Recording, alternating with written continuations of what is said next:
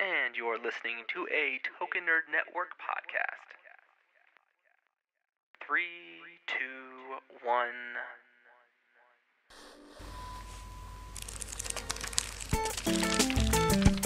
Where we ramble on about geeky things.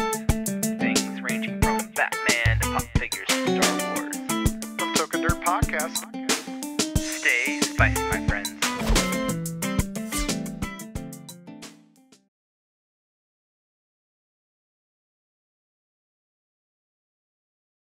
Hey everybody, welcome to the Token Nerd Podcast. We ramble on about geeky things ranging from Batman to pop figures to Star Wars. I'm Anthony Pettiford. And I'm Addison Lee.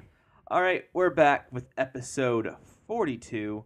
And this isn't going to be like our normal episodes where we talk about the big geek facts and geek news going on in the world, but instead we're going to focus in on the Oscars. Now, Addison, you host the podcast, The Real Film Geeks, on the Token Nerd Network. I do. And you host that with Zebedee sometimes when he's available. Yes. And so ultimately you guys will end up talking about the Oscars and all the nominations that have gone out before the actual big night. Yeah, I'm hoping to catch more Oscar nominees before we film, but if we don't, we'll still have a lot to talk about. Okay. But I want to focus in on the recent announcement that...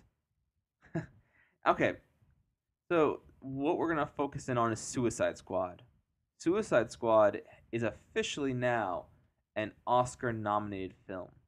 Now, it's not for Best Picture. It's not for Best Director, Best Lead Actor, Best Lead Actress.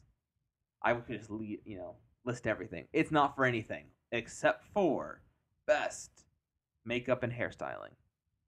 Now, I've seen a lot of people who've gone crazy about the fact that, okay, so Suicide Squad just got a Oscar nom for writing Damaged on a dude's head.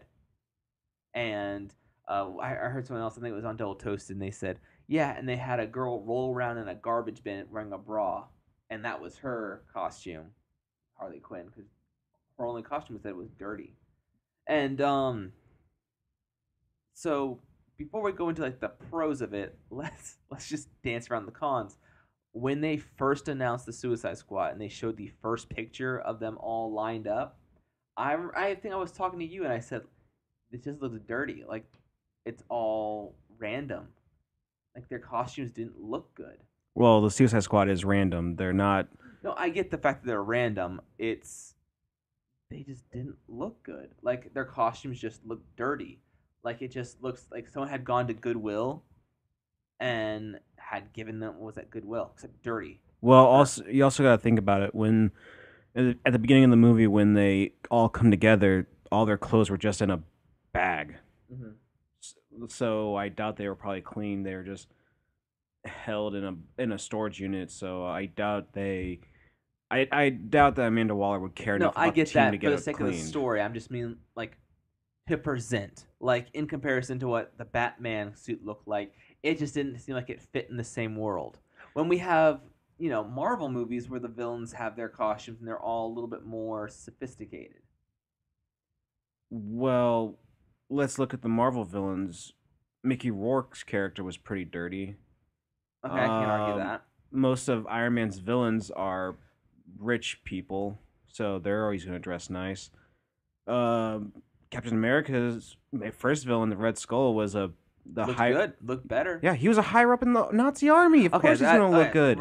These are the Suicide Squad aren't like the greatest villains of all time in DC. I'm not talking. Okay, step away from the story for a second. Okay. Okay. We are just talking about how they look when you saw them the first time, and you're like, oh. This isn't special. Like, they didn't stand out to me. Okay, let's compare them to villains that are on the CW shows. Okay. The CW shows looked a little bit better. I mean, they looked like Heatwave. And Heatwave just wears a jacket. A welding jacket, for the most part. Yeah. They all looked like that. At least Captain Cold kind of had something that made him look... I mean, Captain Boomerang just wore... what was it? Some kind of, it was a, I want to say it was like an Adidas jacket, but it was a, like a football team, football team jacket. But so a lot of people are going off, and me included. I don't think this was something that should have gotten a nomination. It's one of three actually. So A Man Called Ove, which I've never even heard of Nope. before. And Star Trek Beyond. Which will most likely win the Yeah, Oscar. I think easily we can say right now that Star Trek Beyond. I mean, the characters looked cool. I mean, I think it was a shame that we covered up Idris Elba, Yeah. but the man looked interesting, cool look. In just comparison, the only thing about Suicide Squad that I can think of that people hated the evil putty looking monsters, but I thought they looked interesting. Yeah. But would that fall under visual effects versus makeup?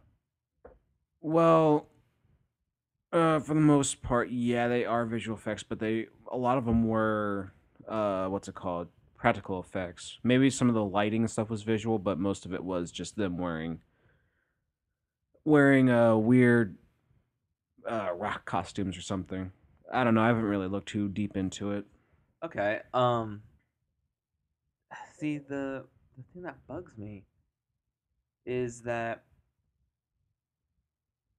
oops, having some laptop trouble. There we go. Um, I would say that Killer Croc was what would have gotten the whole.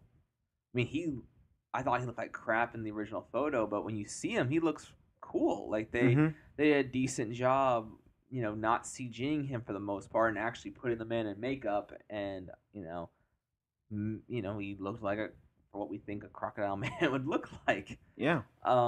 So I think that that's the reason they got it. And this is just in comparison to Deadpool, which is the anti-hero that was put on screen from not so much Marvel, but the Marvel comics hero. But a lot of Deadpool's makeup was just I'm not just saying for yeah. makeup, I'm saying for anything. Well, let's look at it this way. Okay. Some of what Deadpool would have been nominated for, most likely probably would have been script, but at the same time, if you look at what is nominated now, you'd have to take something off. The nominees for best, because it would be adapted since it's based off a comic. We have Arrival, Fences, Hidden Figures, Lion, and Moonlight. I can't really think of any of those films I would take off for Deadpool, unfortunately. Because if you really think about it, I'm not saying that he should be on there. I'm just saying, in comparison now. But we also will have Doctor Strange, which was a nom for Best Visual Effects. yes. But we can say that Suicide Squad is an Oscar-nominated film. And 3-6 Mafia is also an Oscar-winning group. Oh. They won for a song in Hustle and Flow in like 2004. Mm-hmm. Eminem is an Oscar winner. Okay, that's not what I'm saying. It's I'm just just saying you gotta look at the category. Controversial comic book movies that came out. I'm not saying controversial is like it came out and not a lot of people liked it. I mean, it was a split down the middle. There are very few people who are like, I kind of did, kind of didn't. Either they really liked it or they hated it. Yeah, but hair and makeup doesn't take. It's a no nomination. It doesn't factor into story though. No, I know. I'm just saying. It just is interesting that at the end of the day, this is going to be mentioned at the Oscars. Yes. Okay, that's all I'm getting at. Yeah. All I'm getting at. Okay. And so I realized that 50 Shades of Grey was mentioned at the Oscars when their song got nominated. Okay, but that's a song. This is just makeup. But the makeup is in the movie. The song is in the movie. Okay, yes, but oh my gosh. Okay. But it's not that the song could have been played on the radio. Okay? Okay. Completely separate medium. The song was made for the movie.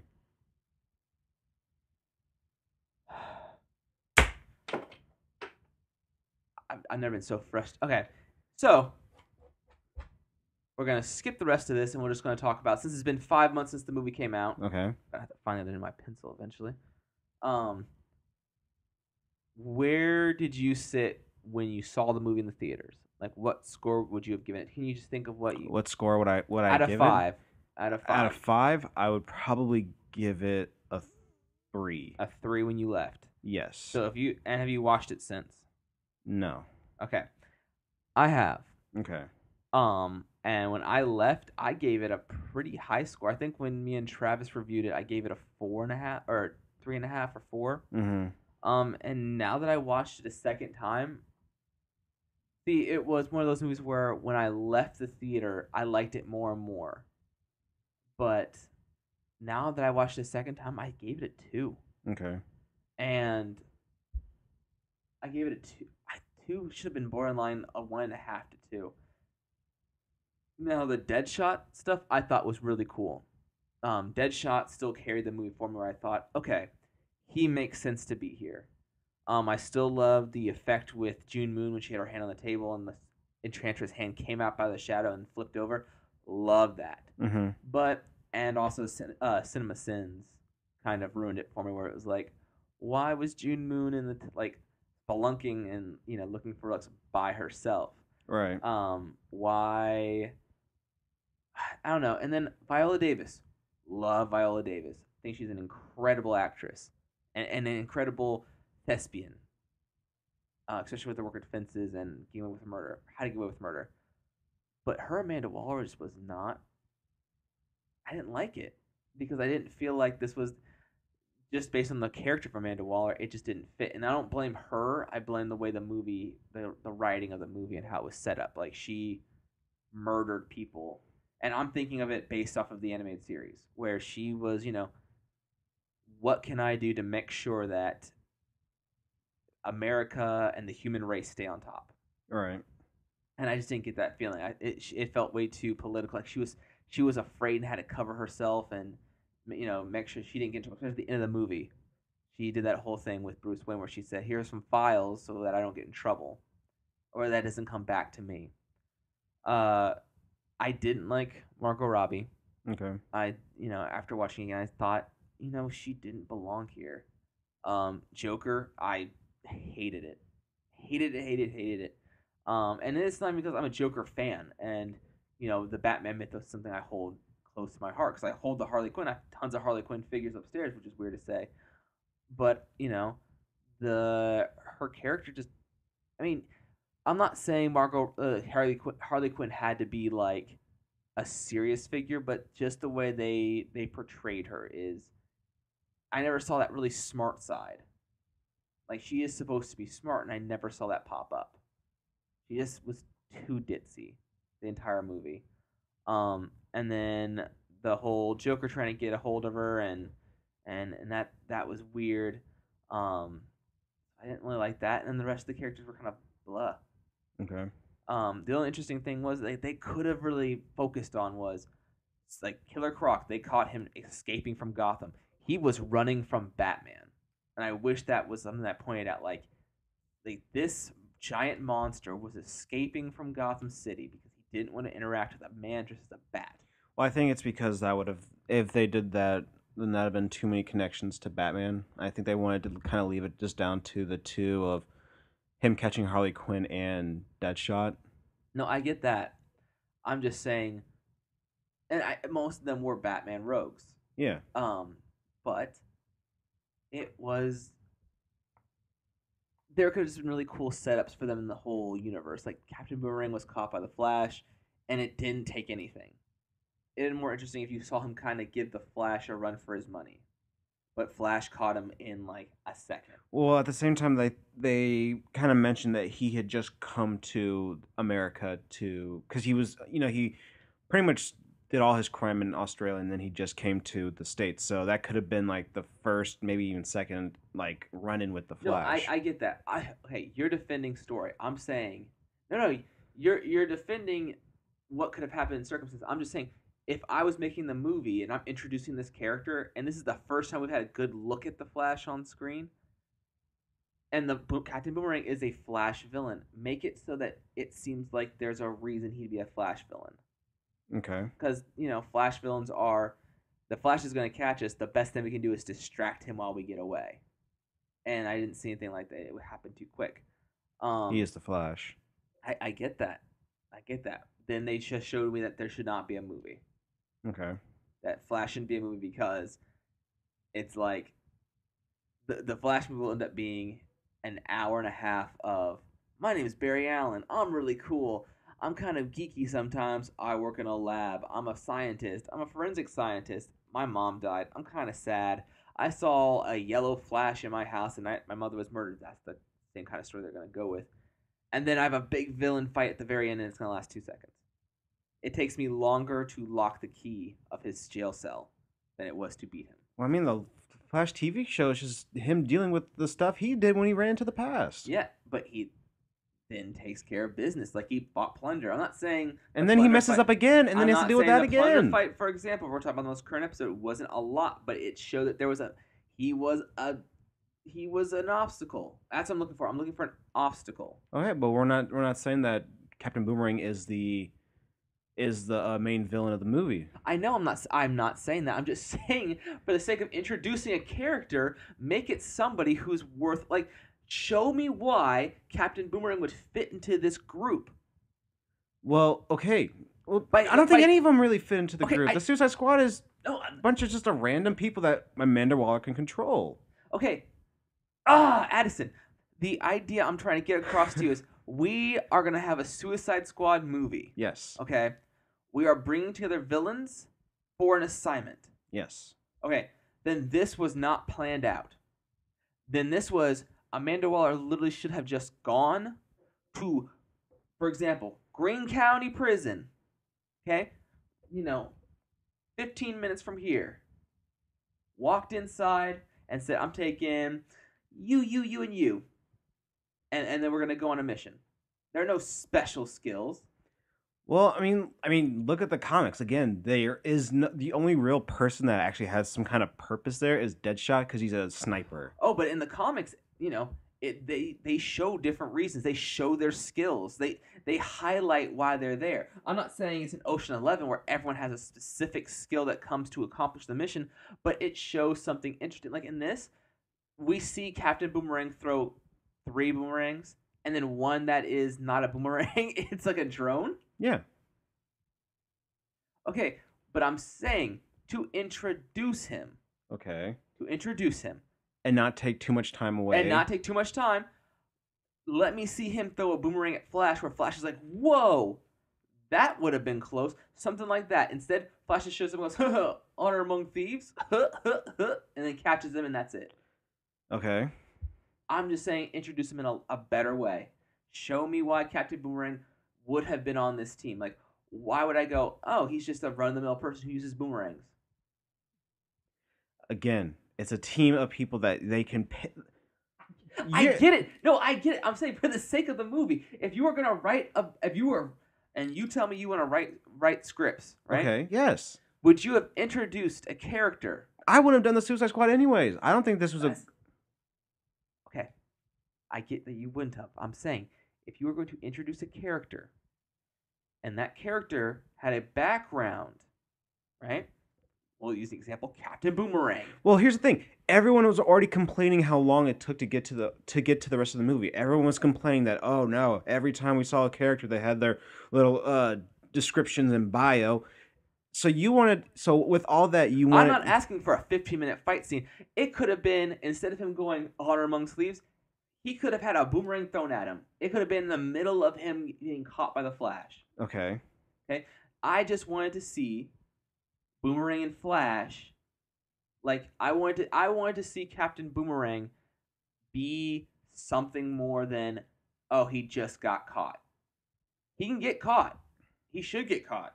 But I want it to be something where, oh, he is a challenge for Flash, or at least a minor nuisance. This wasn't even a nuisance. This was just when you see a fuzz in front of the TV, and you just go, and you blow it, and it's gone.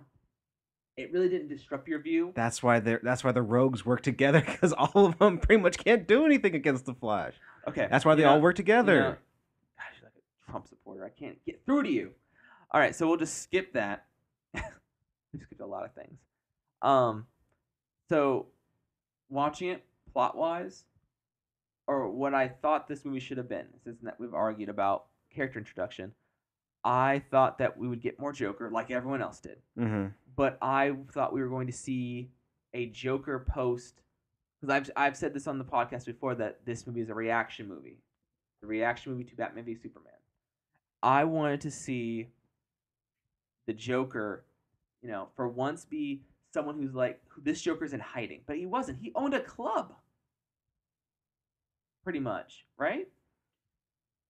I don't know if he owned. I don't really remember that. And War Common was wasted. Yeah, he was like what, the tattooed man, which I guess is a Green Lantern villain. I don't know. See, look, okay. I said this before on the last podcast I was on. Suicide Squad in overall was a misplaced movie. Mm-hmm. It was very misplaced. It should not. It shouldn't have followed Batman v Superman. It really, the next film should have been Wonder Woman. Okay. And Suicide Squad should have been something way down the line, because you're okay. So you know how Marvel now, even though I hate talking about DC and Marvel at the same time, but like the one thing that I think Marvel did right is that they did all their weird characters, Doctor Strange, Ant-Man, and Guardians of the Galaxy. They did that after they established their universe. DC, unfortunately, has not established their universe yet. Even though I liked Man of Steel, I had some issues with Batman v Superman, and I did not really like Suicide Squad. I liked it enough that I give it a passing grade, but that's just barely passing. Yeah. So the Joker, we didn't get enough of Joker for me to really have a full on like I hate him or like him. He was just more of it was just kind of weird. It was too random, even though I know the Joker is just a random force of nature. But I think maybe we would have had a different view of him if we had the same amount of time we had with him than like we did with Heath Ledger's Joker. No, I agree. I'm just saying that what I was wanting was to see a Joker who was living in a world where his greatest foe, who, they chase each other, he gets locked up, who Joker is the answer to Batman. Mm-hmm. Like Joker in Death of the Family says, like I'm your greatest strength. Like I make you shine. Like your Robins, your Batgirl, all them, they make you weak. I make you stronger. I make you better. We make each other better. We challenge each other. This wasn't that. But that's more for a Batman movie to explore instead of a Suicide Squad. I know, but I thought that we would see, like, not a Joker in a club, but they'd be like, "Where's Joker? He's in hiding," because literally the guy who he was playing this cat and mouse with game in was killing people. This Batman literally killed somebody. He didn't kill anyone. He was branding people. Which Batman are we, wait, what time were you talking about that when he killed someone? Post Superman. When the death count was really high. What are you talking about? Batman killed people in Batman v Superman. In the warehouse? In the warehouse? Like, people were done for. People were hitting the ground. People in that car were killed. The Batman I'm trying to bring up. And you're looking at me. No. You're saying he's killing people. I'm saying, when did he kill people? And you're just saying in the movie. All right, in Batman v Superman. Yes. For example. Okay. Okay, and this I don't want to you not miss this.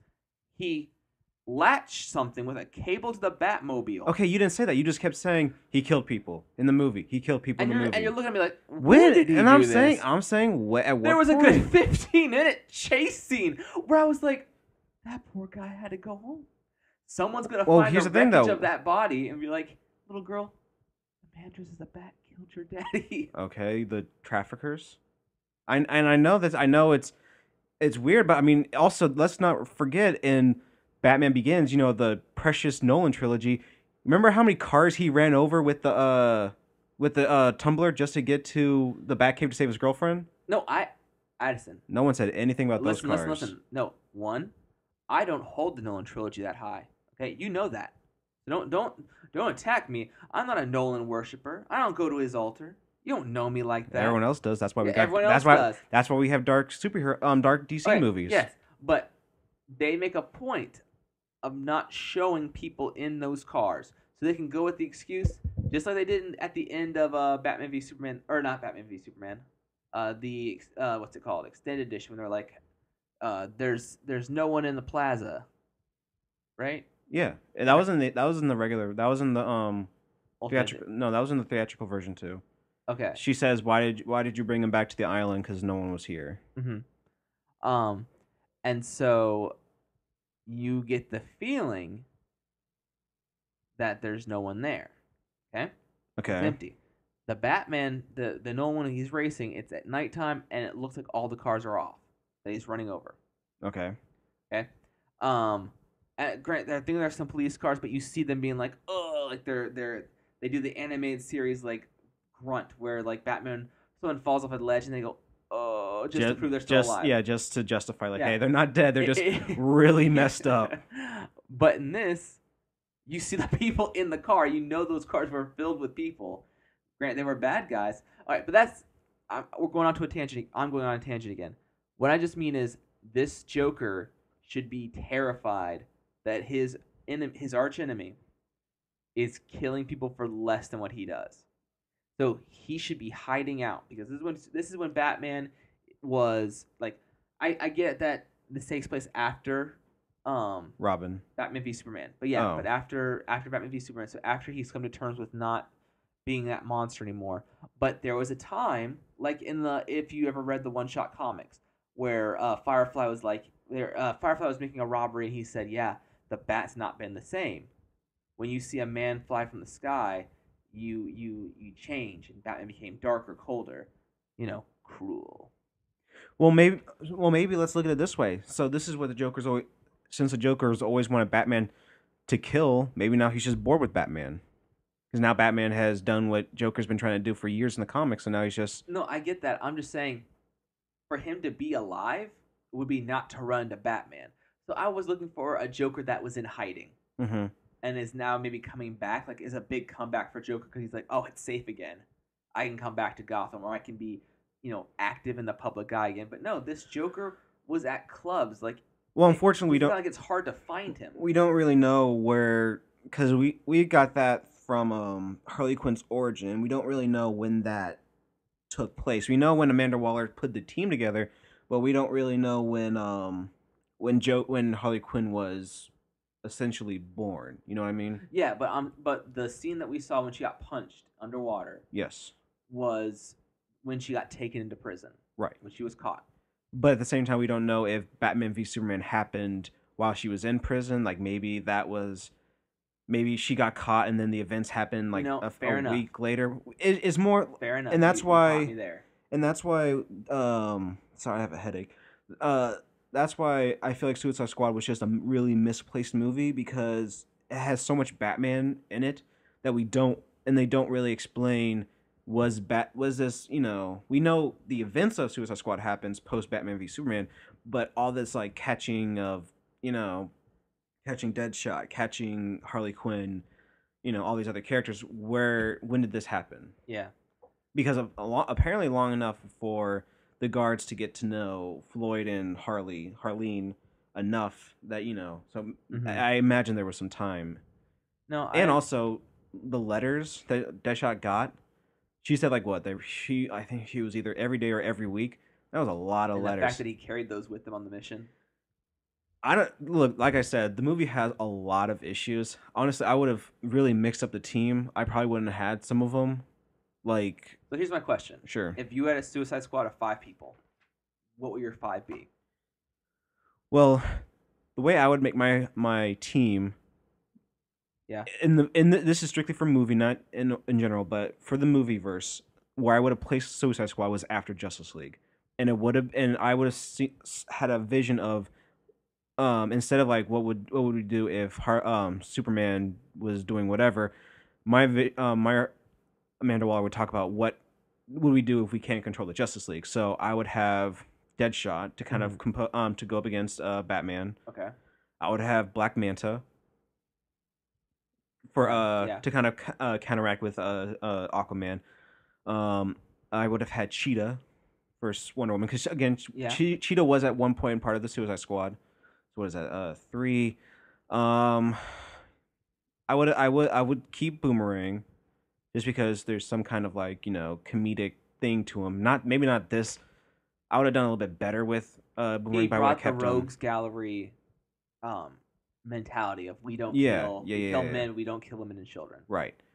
And then I feel like because for me, Harley Quinn never had a role in the Suicide Squad. I've always seen it just as, you know what, you're here, just come along, and that's why I always kind of stall it as like that's the joke of it is why we have a team of, you know, not trained but deadly killers, and then you have the Joker's sidekick. No, So she would be my fifth member just because out of the comedy of having her there along with Boomerang. So that would be my five because again, I still feel like the Suicide Squad should have been like not just Task Force X, but Amanda Waller's like, what do we do if the Justice League can't be controlled? Well, we have the Suicide Squad because this is really all we can get because there's no way Amanda Waller is going to stick one of those brain blower up chips in Darkseid, Lex Luthor, Brainiac, or any really major villains in the DC universe. And that's why, like, Black Manta, though he's one of my favorites, he's out of all of Aquaman's villains, he's probably the only one that could actually be caught by Amanda Waller and given the brain thing. Yeah. Like, for Wonder Woman, can you imagine if Ares was part of the Suicide Squad because somehow Amanda Waller got the brain chip in him? Like, no, there's no way. Nah, So that's also how you have to look at the Suicide Squad. I would have tried to get Bronze Tiger. Yeah. Just because, well, if I was going to have a Suicide Squad, it'd be the Harley Quinn who is very good at assassination. Yeah. Like you said, not the Joker's girlfriend, but like someone who actually brings skills to the table. That's the Harley Quinn I'd want. The one who is the gymnast, the one that is, just active and dangerous. She carried a baseball bat. And I know she does another one, but like she was a gymnast in this the movie too. Yeah, more of a contortionist. But like potato. Okay. But no, I don't want to. We've been ranting about this. I didn't want this episode to go long because it's Sunday or not Sunday. It's Saturday and we got things to do. But I just wanted to bring to the attention of people that Suicide Squad is now an Oscar-nominated film, even though it is just for best makeup and hairstyling. Yeah, everyone really needs to kind of chill out on that because again, it's not about quality of the story. It's just, hey, you know what? This movie did pretty well on makeup, and guess what? Some of their costumes actually look cool for the movie. So, yeah, don't read too much into it. I doubt we're going to see a commercial for Suicide Squad saying Oscar nominated, or even that on like the Blu-ray cover, like Oscar nominated film. You're not going to see that. It's just, and honestly, these are the categories where because look, until we get a quality film of like The Dark Knight again, I doubt we'll ever see a comic book movie nominated for an act like the main Oscars. Yeah. And this is just how the Academy like includes us nerds by having visual effects and makeup. Yeah, but Rogue One made it for not best was it best visual? No. This visual. Okay, now are you sure? I thought it was like soundtrack or compose. I mean, it possibly could be. Let me. It is best for sound mixing. I had two. And visual effects. Okay. So it's visual effects and sound mixing. Okay. Yeah, but we're in there. And Avengers made it. The Dark Knight made it. Wait, what? I'm just saying it in the past. The only film that was Heath Ledger's Joker. Everything else might have gotten like visual effects or something like that. Yeah, but other than that, they've been there, but not in the acting, directing, best picture, or even writing. Yeah. Well, all right, folks. We're gonna wrap up this episode 42. I haven't thought of a clever name for the episode yet. Let's just call it the Oscars suicidal mistake. Suicide Oscars. Well, we'll think of something a little more clever. But Suicidal Oscar. That sounds really messed up. Never mind. Cut that out. Suicidal tendencies. No, let's not play with suicide. Just put Suicide Squad nominated for an Oscar. Let's not make. Let's go straight to the point. Yeah, let's not make this any weirder than it has to be. Okay. Well, we're gonna wrap up this episode.